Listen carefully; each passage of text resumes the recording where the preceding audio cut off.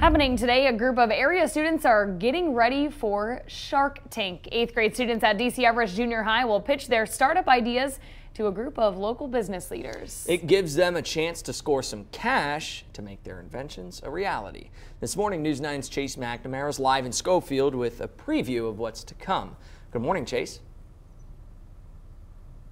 Good morning, Josh. Good morning, Nina. I'm live here at DC Everest Jr High, where the students first pitched their ideas to classmates. But today, they'll be swimming with sharks.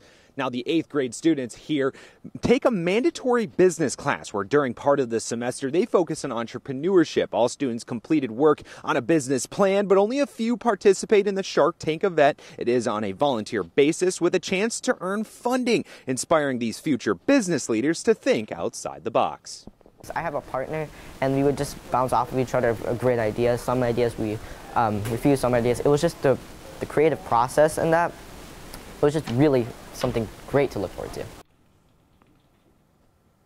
The group pitching today includes a company that can make any design or image into a sticker, a shoe cleaning and restoration service, and a fabric company making scrunchies and blankets helping local animals. Now, the students will begin their pitches here at noon with a chance to earn about $1,000 to split amongst the group. I'm live in Schofield. Chase McNamara, News 9, WAOW.